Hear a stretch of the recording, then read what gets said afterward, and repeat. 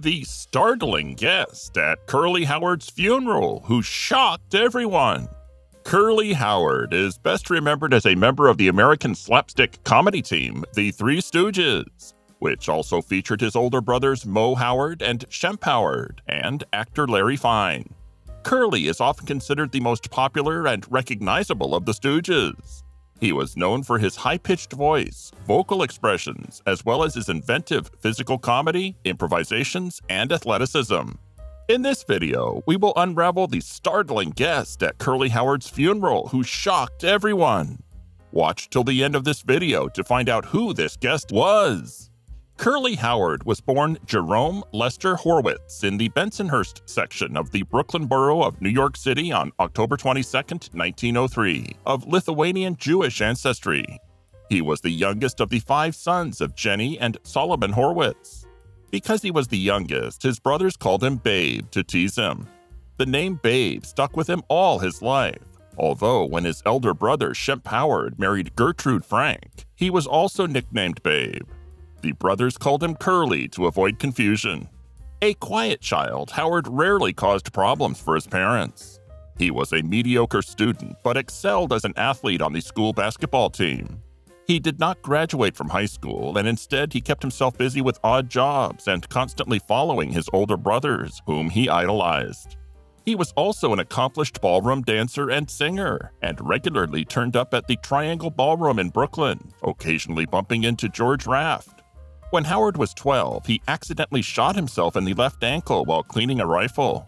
Moe rushed him to the hospital, saving his life, but the wound resulted in a noticeably thinner left leg and a slight limp. Because Curly was afraid of surgery, he never had his limp fixed. During his time with the Three Stooges, he learned to walk in an exaggerated way to hide his limp. Curly wasn't the only one who experienced a childhood accident. At 4 years old, Larry suffered a chemical burn in his father's jewelry shop when he spilled oxalic acid on his arm, which burned its way through the skin, exposing his muscles. Receiving a skin graft, doctors suggested he take up boxing to strengthen the damaged tissues, but his mother persuaded him to take violin instead. He later became a gifted musician, and at the age of 9, he played for the Philadelphia Orchestra. Moe Howard's iconic bowl cut was actually the result of childhood rebellion. As a boy, Howard's mom refused to cut his hair, keeping it shoulder length, which caused him to be a target of frequent teasing at school. During an interview on The Mike Douglas Show, he revealed, "I used to fight my way to school, in school, and back home from school." Fed up with the constant bullying, Moe stole a pair of scissors and cut his hair in his backyard's shed. Curly was also interested in music and comedy. He watched his brothers Shemp and Moe perform as the Stooges in Ted Healy's vaudeville act. He also liked to hang out backstage, even though he never did any of the acts. Howard married his first wife, Julia Rosenthal, on August 5, 1930, but the marriage was annulled shortly afterward. Howard's first on-stage break was as a comedy musical conductor in 1928 for the Oroville Knapp Band. Moe later recalled that his performances usually overshadowed those of the band. Though he enjoyed the gig, he watched as brothers Moe and Shemp with partner Larry Fine made it big as some of the Ted Healy Stooges. Vaudeville star Healy had a very popular stage act in which he would try to tell jokes or sing, only to have his Stooges wander on stage and interrupt or heckle him, and cause disturbances from the audience. Meanwhile, Healy and Company appeared in their first feature film, Rube Goldberg's Soup to Nuts, in 1930. Shemp, however, soon tired of Healy's abrasiveness, bad temper, and alcoholism. In 1932, he was offered a contract at the Vitaphone Studios in Brooklyn. With Shemp gone, Moe suggested that Curly fill the role of the third Stooge, but Healy felt that with his thick chestnut hair and elegant waxed mustache, he looked too good for the part. Howard left the room and returned minutes later with his head shaven. Howard's childlike mannerisms and natural comedic charm made him a hit with audiences, particularly children. He was known in the act for having an indestructible head, which always won out by breaking anything that assaulted it, including saws, resulting in his characteristic quip, "Oh, look!" Although having no formal acting training, his comedic skills were exceptional. By the time the Stooges hit their peak in the late 1930s, their films had almost become vehicles for Howard's unbridled comic performances. Classics such as A Plumbing We Will Go, 1940, We Want Our Mummy, 1938, An Ache in Every Steak, 1941, Cactus Makes Perfect, 1942, and their most violent short, They Stooged to Conga, 1943, displayed his ability to take inanimate objects, food, tools, pipes, etc., and turn them into ingenious comic props. By 1944, Howard's energy began to wane. Films such as Idle Rumors, 1944, and Booby Dupes, 1945, present a Curly whose voice was deeper and actions slower. He may have suffered the first of many strokes between the filming of Idiots Deluxe in October 1944 and If a Body Meets a Body in March 1945. After the filming of the feature-length Rockin' in the Rockies, he finally checked himself into Cottage Hospital in Santa Barbara, California on January 23, 1945, and was diagnosed with extreme hypertension, a retinal hemorrhage, and obesity. His ill health forced him to rest, leading to only 5 shorts being released in 1945.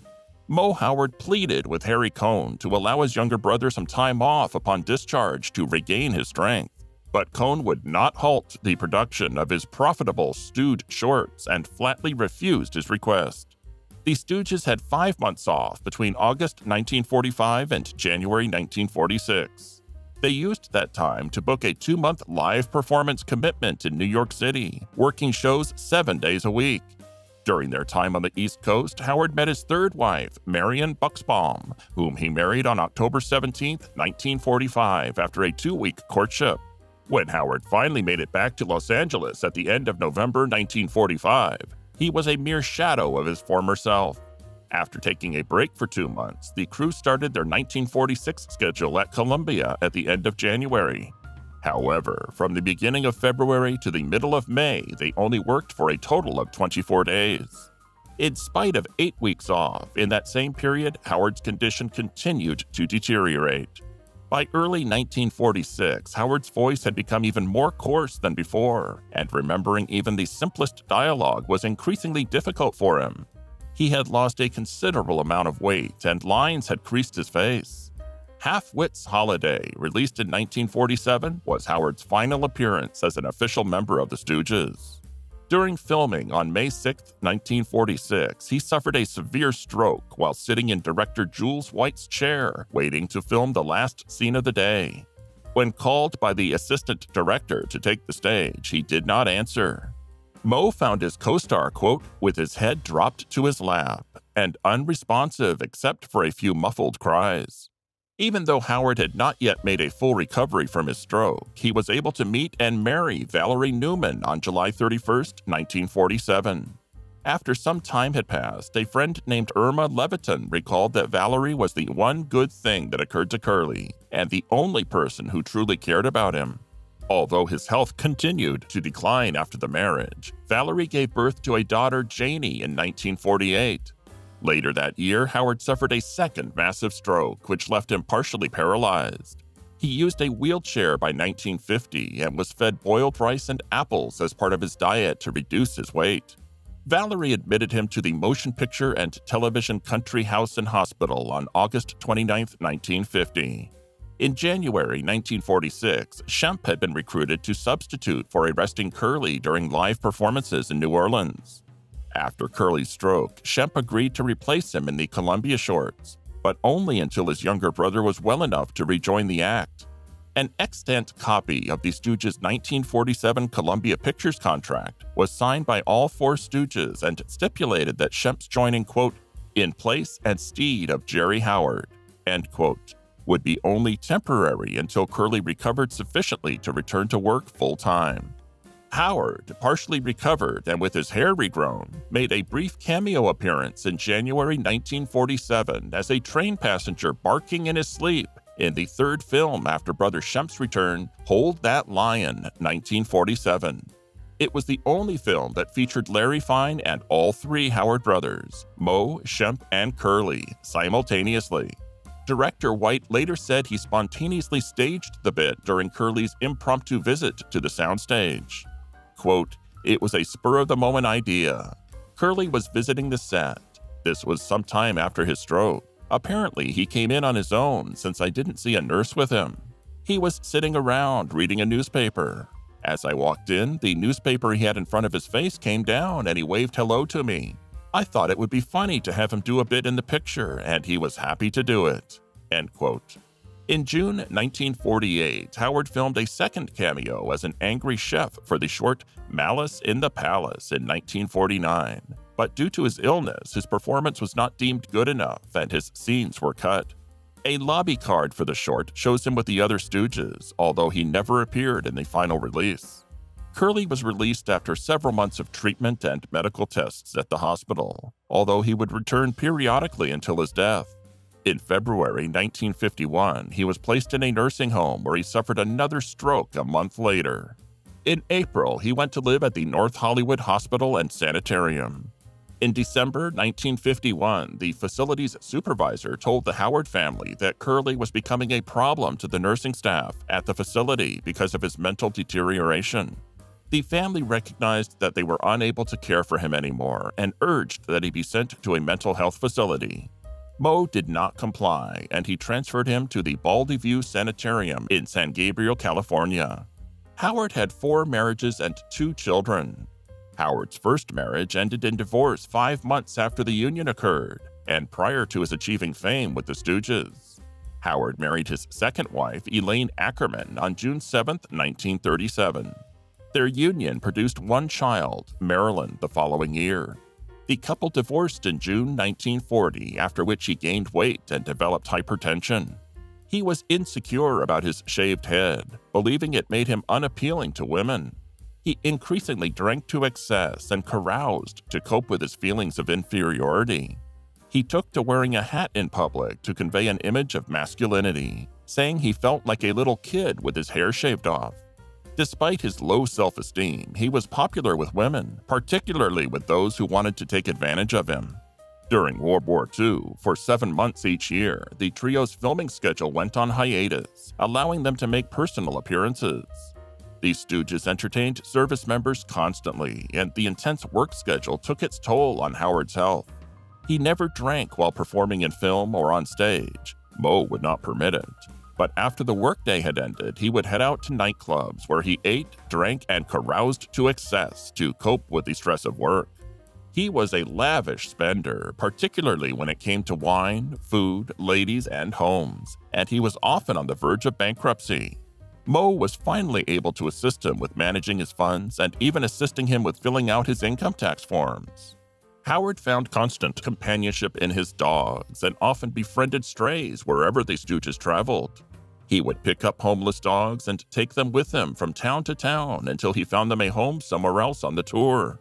When not performing, he usually had a few pet dogs waiting for him at home as well. The one guest at Curly Howard's funeral no one expected to see was Marion Buxbaum. Moe urged Curly to find himself a wife, hoping it would persuade his brother to finally settle down and allow his health to improve somewhat. After a 2-week courtship, he married Marion Buxbaum on October 17, 1945, a union that lasted just 9 months. In 1945, Curly's lifestyle was getting the better of him, and his performance on set was deteriorating. Moe forced him to be admitted to the hospital, where he was diagnosed with hypertension and obesity, among other things. Moe was convinced that Curly's deterioration was due to his recent divorce and loneliness without Elaine, so he introduced Curly to a relative of the theater manager. Her name was Marion Buxbaum, and Curly took to her instantly. They were married on October 17, 1945, after having known each other for just 2 weeks. Instantly, he became a stepfather to Marion's 10-year-old son from a previous marriage. The divorce proceeding was a bitter one, exacerbated by exploitative, sensationalistic media coverage which worsened his already fragile health. After the divorce, his health fell into rapid and devastating decline. The divorce was finalized in July 1946, 2 months after he suffered his career-ending stroke. On July 31, 1947, he married Valerie Newman. They had 1 daughter together, Janie, born in 1948, and remained married until his death.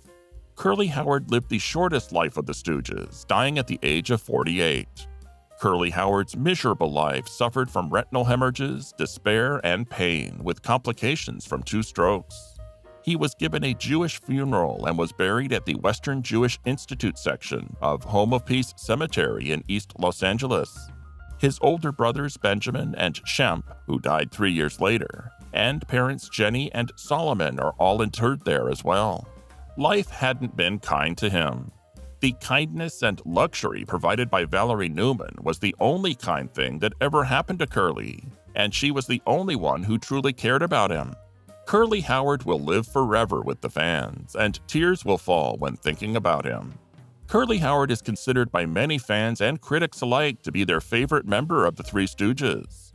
In a 1972 interview, Larry Fine recalled, quote, "Personally, I thought Curly was the greatest because he was a natural comedian who had no formal training. Whatever he did, he made up on the spur of the moment. When we lost Curly, we took a hit." End quote. Curly's mannerisms, behavior, and personality, along with his catchphrases of "nyuk, nyuk, nyuk," "whoop, whoop, whoop," and "sweetly," have become a part of American popular culture. Steve Allen called him one of the, quote, "most original yet seldom recognized comic geniuses." Contrary to popular belief, the lives of the Three Stooges weren't all fun and games. Between health scares, shady management, and limitations on their comedic reach, the trio experienced their fair share of disappointment and grief during their career. The Three Stooges' rise to fame happened during the Great Depression, considered one of the darkest times in United States history. In an attempt to lighten the doom and gloom of society, the trio's slapstick comedy made an effort to mock the aristocracy which had previously been glamorized in film. By aligning themselves with the common man and his struggles, the Three Stooges' hilarious antics taught people to laugh in the face of adversity. The years passed, and they were led to believe their comedy was unappreciated by audiences. The Three Stooges gave up on their dream of having a star on the infamous Hollywood Walk of Fame. It was only after the passing of Larry and Curly that the trio finally got their wish and earned their rightful spot in 1983 on 1560 Vine Street. Many attempts to make a film tribute to the Three Stooges were plagued by director doubts and casting mishaps. In 1976, Mel Brooks abandoned plans to make a film starring himself, Dom DeLuise, and Marty Feldman as the lovable trio. In 2005, Mel Gibson released a television biographical film that delved into the private and somewhat painful lives of the actors that left audiences sobbing in their seats rather than crying with laughter. Often the butt of every joke, Curly wormed his way into the audience's hearts as the fan favorite of the trio. However, this lovable stooge hid many insecurities, including a dependency on food and alcohol and intense need for companionship. Curly Howard surely left a mark in the industry of comedy.